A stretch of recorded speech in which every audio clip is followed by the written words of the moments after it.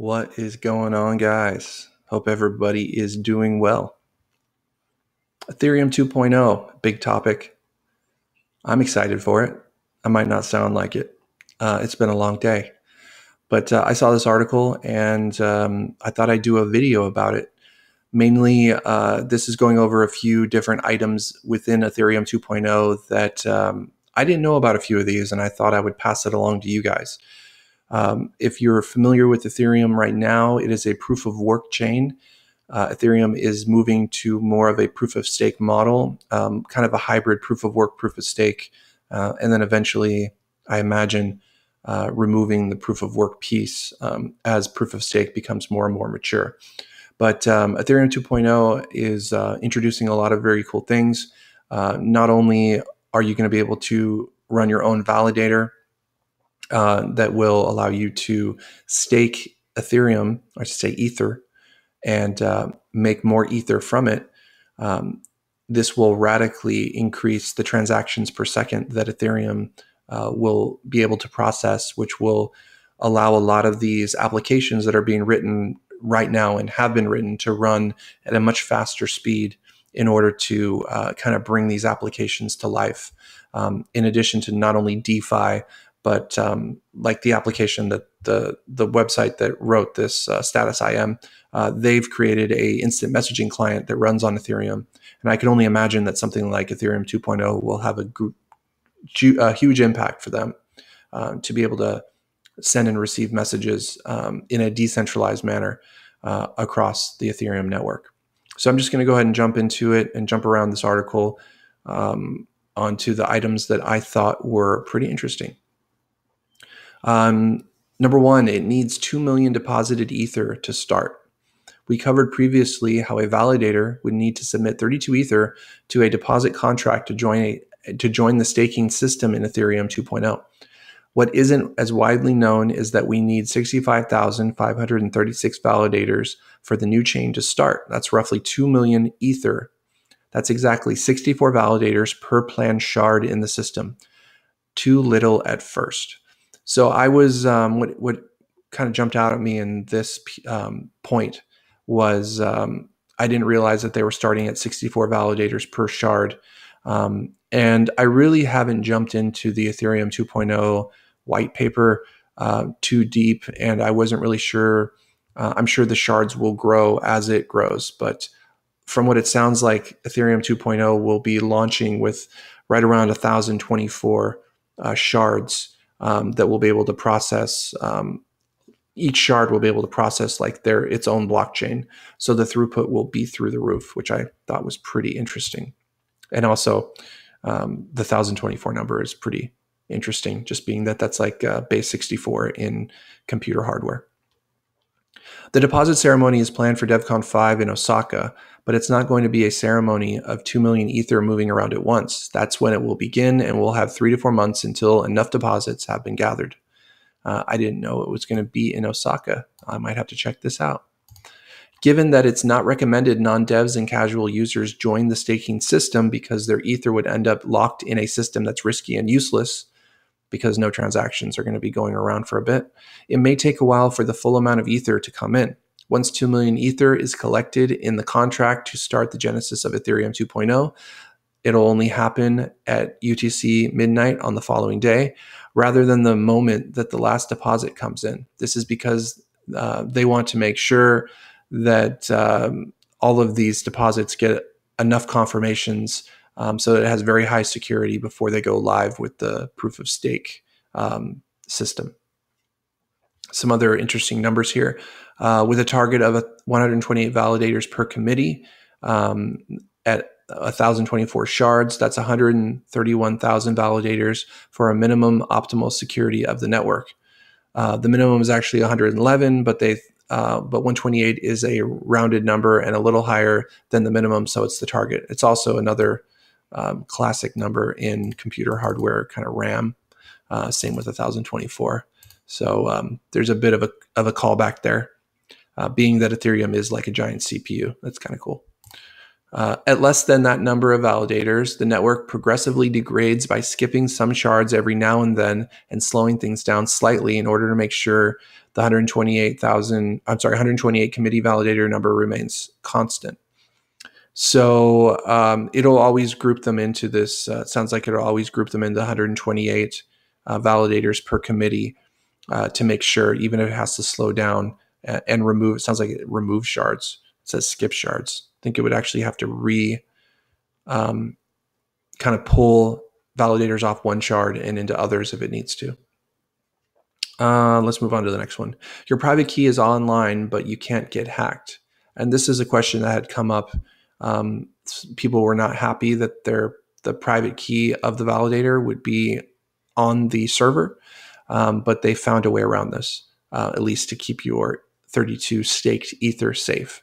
In order to sign attestations and generate blocks, your validator must be connected to the internet and must have the private key of the account loaded. It's a common fear that hacking the validator will let the hacker steal all 32 of someone's Ether. That's not the case. When you deposit the 32 Ether to become a validator, you also send in the information about the exit account and exit shard. This means that no matter what happens, whether you exit the system voluntarily or are kicked out, the money that belongs to you is sent to that specific account designated as withdrawal address. This allows you, for example, to have a ledger device in a safe or another account where you can basically designate as the account to send the funds to if you're either voluntarily shut down the node or if you are kicked out because you're doing something wrong. Your whatever you are owed will end up back in whatever account you specify. So there is no way to pull the Ether off of the node, even if somebody has access to it. Ethereum 2 slots are 6 seconds in length, except when they aren't. Because the Genesis time and time in general in Ethereum 2.0 is expressed in Unix timestamps, and those are susceptible to leap seconds, some slots might be 5 seconds in length and some might be 7 seconds in length, despite being hard-coded to 6 seconds. Modern computing. So this is just something that programmers have to deal with, and a little bit of developer inside baseball when it comes to development. Now we're going to get into the penalties. What are the other ones here? A little bit about the hardware. There are 2 types of penalties for validators. So you have inactivity leaks and slashing, and we'll go over actually what the difference is here. Inactivity leaks happen when your validator node goes offline for 18 days and the beacon chain is not finalizing. Then your balance will be reduced by up to 60.8% slash in 18 days. I'm trying to process this. Then your balance will be reduced by up to 60.8%. And I'm not sure if that is the balance of what you've made or if that is including the staked amount. It might just be the balance on what you've made. I mean, if you made quite a bit, though, that could be a lot. If a validator behaves provably maliciously, then they are slashed by having their balance reduced. Minimum penalty is 1 ETH, but it goes up linearly in the number of people slashed at the same time as you. So if you, I guess they're trying to target people running a bunch of validator nodes that might be kind of grouped together, kind of like a pool. They have an idea. If this gives them a way of identifying pools, it seems like. So it's not just going to be 1 ETH, but it'll actually increase. If you're running a pool of these things and you think that you can get away with hacking the system by just messing around with one of them, then that won't be the case, especially if you think that you're going to get away with it. So here's a clarification on the difference between penalty and slashing. Clarification: penalty and slashing are not synonyms in Ethereum 2.0. A penalty is a negative reward for going offline. A slashing is a large penalty, which could be up to 132 or more than one Ether of your 32 balance. and a forceful exit for validators that provably committed a malicious action, like a double vote. It's important to note that this serves as a mechanism for distributed beacon nodes, because if many validators rely on the same beacon node and that beacon node goes down, taking the validators with it, those validators suffer a much bigger penalty than if they were on their own separate beacon nodes. That said, being offline won't be as punishing as you might think. As Vitalik puts it himself, you will only suffer large penalties if you are offline at the same time than that of 1/3 of other validators are offline. Otherwise, the penalties for being offline will be tiny, to the point where you will be net profitable as long as you are online more than 50 to 67% of the time. The incentives are deliberately designed to be forgiving to avoid discouraging amateur setups to promote decentralization. So they want as many people as possible running these validators, basically trying to get the best of the proof of work model, but in a proof of stake model. And again, looking at the way that they're talking about the beacon nodes, it really seems like if somebody was running a pool of these validators, they probably would only be running 1 or 2 beacon nodes that these things will be pointed to. So that could be a point of failure. So they really are pushing towards having a beacon node per validator to avoid some issues. Now we're getting into the hardware. You don't need a supercomputer to run a validator. Running a validator or two on weak devices like the Nano PC will be possible. However, you will probably not be able to also run a beacon node on it. For the difference between a beacon node and validator, they have this explainer here. You'll be able to stake from a mobile device, but due to mobile devices shutting off long-running connections on sleep, this might interrupt your connectivity to Ethereum and could affect your staking profits. It's not recommended to stake from a mobile device unless you can keep it plugged in and always on, which if you're dealing with like a phone or something, that still might not prevent it from sleeping unless it's hacked in some way. In either of the above cases, you'll need an external beacon node to connect to. It's almost certain entities like Infura will provide beacon nodes for validators to connect to, but if you have a stable connection at home, it's recommended you run your own or connect to one that's hosted somewhere, but that isn't as popular. So again, they're pushing you towards running your own beacon node and letting you know that a beacon node can be a central point of failure and cost you Ethereum or Ether.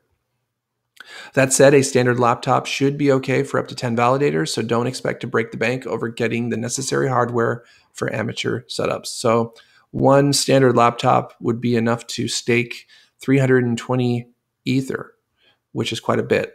So you don't need to be going out and getting an enterprise class server or anything. This thing could probably run on, like they said, you can get something like an Intel NUC and run these things. Kind of goes into ASICs here, which is kind of useless. Talk about how not every slot has a block. Because slots are discrete units of time, 6 seconds per, it's possible that some slots might not have blocks. That can happen when there was a disagreement between the validators, latency issues in the committee responsible for creating and attesting the new block, when a validator didn't show up for work and they were supposed to propose a block, or any other number of anomalies that cannot be predicted. So while you may be used to 15-second block times from Ethereum 1, the block times in Ethereum 2 might vary anywhere between 6 and 18 seconds. A skip of more than 2 slots should not be possible. So this is basically saying that because there might be issues with certain validators running, contributing to the network, they have kind of error correction built in that will allow it to skip up to 2 slots, so that on the 3rd slot, they will actually hit a validator that they know will be able to process what they're being asked to process. Kind of goes into state stores. Don't need to get into that. I'll have a link to this article if you want to check out some of the ones I'm skipping in the description. And then lastly, there is a queuing mechanism keeping the set of validators roughly the same. A queuing mechanism will make sure the mass exit of validators are slowed down. This means that many validators can't leave all at once, kicked or legally exited. This is so that the number of validators of the system stays as stable as possible. If many pending exits are detected, then there's time to make staking more appealing and draw some more validators into the system through an automatic increase in the staking return rate, just like in the mining difficulty adjustment under proof of work. This also serves as an incentive against centralized infrastructure. If many validators leave at once, for example, they all connected to one beacon node by Infura, which is hosted on AWS, and that one went down, they all get punished with either penalties for inactivity or long wait times for their exits. So it sounds like this queuing mechanism, it does help shifting the work and incentivizing nodes to be online because of the up in the staking return rate. I'm not sure what time because they're talking about time, and when I think about this stuff, I think about it in seconds or less than a second that these decisions have to be made. So it should be interesting to see how this part works out. I think I'm going to look into this a little bit more because I don't fully understand it. But anyway, I'll have a link to this in the description. If you like the video, please give it a thumbs up. Please share it. If you're not a subscriber, please subscribe. I appreciate it. That's all I got. Thanks.